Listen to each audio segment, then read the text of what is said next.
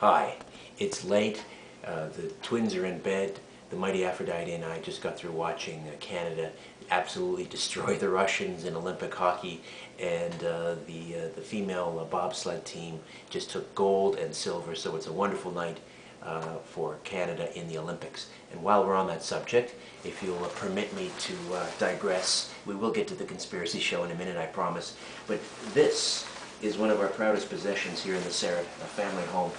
This is the jacket that the mighty Aphrodite wore in 1988. She wore this jacket as she carried the Olympic torch for the Calgary Olympics, Winter Olympics back in 1988. So there you go. A nice Olympic connection here in the Syrett home. The mighty Aphrodite was working the camera tonight. Yes.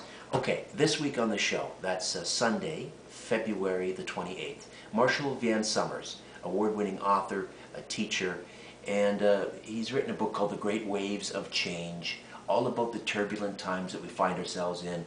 We're in the midst of political instability, economic collapse, strange weather patterns, droughts, fresh water is running out, energy supposedly is running out. Obviously, these are very, very difficult times facing humanity. He's going to give us a crash course on how we can navigate these turbulent waters and survive. It's called The Great Waves of Change, Marshall Van Summers. All right, the book club for the Conspiracy Show, which airs, again, Sunday nights, 11 p.m. on Zoomer Radio, AM 740. The True Story of the Bilderberg Group by Daniel Estulin, a good friend of the program. And this is about the elites that gather once a year at a five-star hotel around the world under great secrecy. And some believe this is the group that makes the decisions, who will be the next president, where the next war will be. They're the ones that are really pulling the strings and running the show. The Bilderberg Group, The True Story of the Bilderberg Group by Daniel Estulin. And another great recommendation, Thomas Pawlick, a Canadian. This is called The End of Food, how the food industry is how the food industry is destroying our food supply and what you can do about it.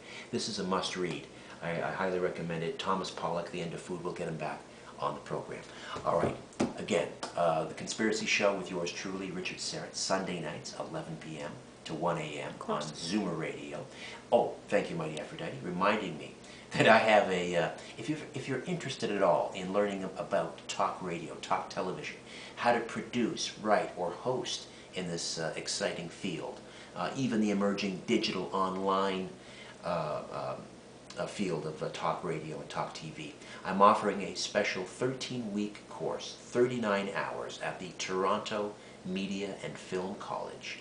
And classes begin Thursday, April the 8th.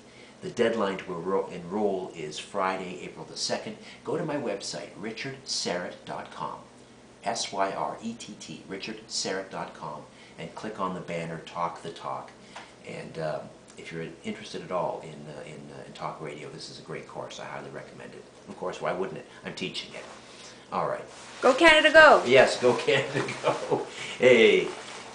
Go mighty Aphrodite, go. All right. See you Sunday.